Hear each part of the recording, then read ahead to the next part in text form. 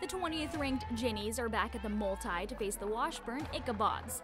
Central Missouri looking to push its win streak to 9, entering the game 15-2 on the year. The Jennies are down early. Kate Hackerott grabs her own rebound. Stick back is good to put UCM on the board.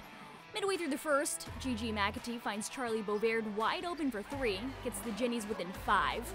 Then late in the quarter, Olivia Nelson getting through the defense for 2. It's tied at 14 after the first. In the second quarter, Morgan Van Hefty gets the steal, gives to Nelson for the finish. Nelson had a team-high 17 points. Moments later, Nyjah Collier trapped, finds McAtee on the left wing, buries the triple. Jennies on top by 5. And less than a minute left in the half, Nelson going straight to the hoop, lays it in. Jennies take an 11-point lead into the locker room. Third quarter, off the miss, Collier doing what she does best, rebound and the putback. Also getting it done from behind the arc.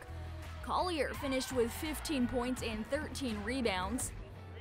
Time winding down in the quarter, Hackerott dishes to a wide-open Grayson Holden. Easy 2 as time expires. UCM leading by 7 heading into the fourth.